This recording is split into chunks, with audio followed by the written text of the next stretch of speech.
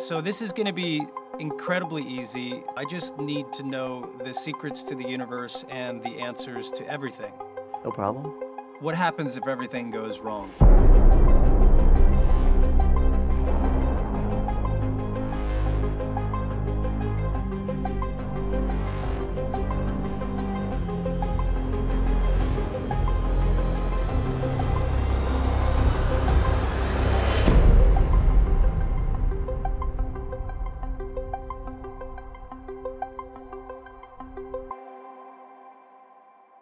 I was speaking to someone who I think we both know, Elon Musk, and he was talking to me about the importance of not finding the right answer, but asking the right questions. What is the right question? One of the big questions is whether technology is going to end up being our friend or end up being our enemy. There are people, including Elon, who talk about a singularity in which suddenly the machines, the robots, the artificial intelligence surpass us, realize that they don't need us anymore, and that they will create their own universe, and in some ways humans will be made redundant.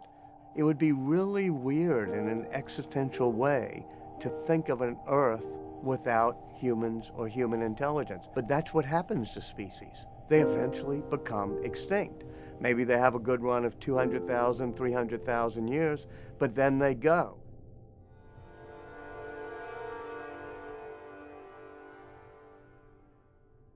You know, technology has the possibility of helping us to figure out how to keep this planet safe, how to deal with carbon and whatever the next problem might be.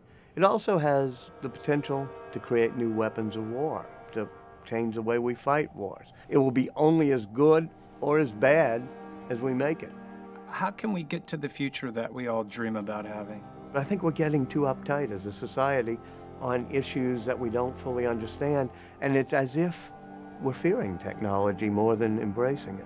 In fact, despite what some people are worried about, I'm worried it's going too slowly. I don't know why my phone doesn't do voice recognition perfectly, totally understand what I want, and is able to, when I say what's happening with the Saints, know I'm talking about a New Orleans football team and not canonized do-gooders from centuries past. Ada Lovelace in the 1830s wrote about how it was important to have human creativity and machine processing power seamlessly joined together. We're still marching down that process, and it's been about 200 years since we've had great industrial revolution machines, and they're getting more and more intelligent, and I just hope we can speed that up and learn to work with our machines better. Do you think that we need to become an interplanetary civilization in order to survive? I think it'd be cool. I think it'd be cool to go to Mars. I think it'd be cool to settle other planets. Not just because we may need to escape the Earth, which I'm not sure is the biggest problem, but we would learn how to live in different environments. We would learn how to adopt. And that is something that is so distinctly human. We're learning machines. We get to adapt. We get to figure out how to do things. And it only happens when we push ourselves. When a John Kennedy, exactly 50 years ago says, all right, we're going to send a man to the moon and return it. That helped push things. We don't do that much anymore. We have a government that's somewhat paralyzed. Why? Google, it was a group of graduate students who were being funded by the National Science Foundation to understand information technology. The internet, it was funded by the Pentagon. The first computers, the first transistors, the first microchips were all done because our government dreamed big. Nowadays, we can't even get an airport fixed. We have air traffic control systems that are far less advanced than my iPhone. So we have a government in this country in which we can't dream big and say, let's figure out the next scientific advances, the next basic research we're going to do. So that's the big danger I see with the United States government. Around the world, the problem is totally failed governments. I do worry about that, and I hope that in the next election cycle, people of good faith just take back power and say, let's not have a government that's totally dysfunctional.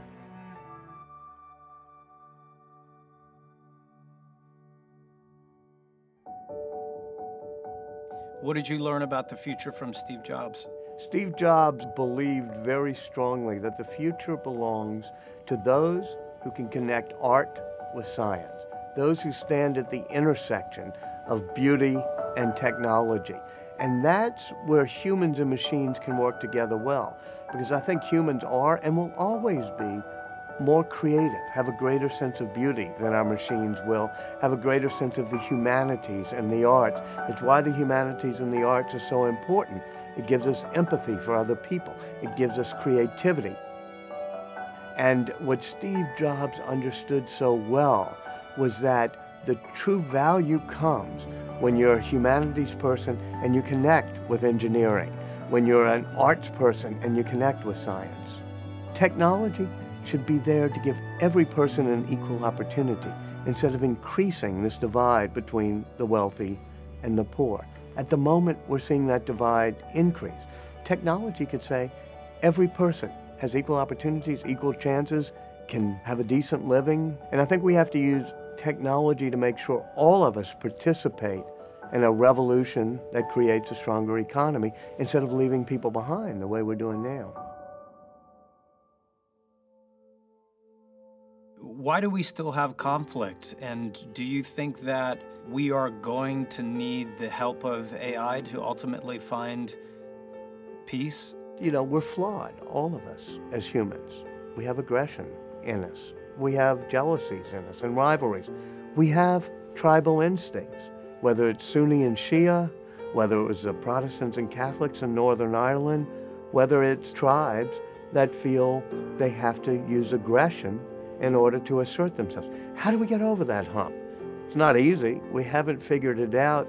There is hope that technology, by bringing us together, by allowing us to share ideas, can give us more empathy, just like art gives us more empathy. If you have empathy for the other tribe, the other person, you're far less likely to ever get into a conflict. At its best, technology and art can both promote that.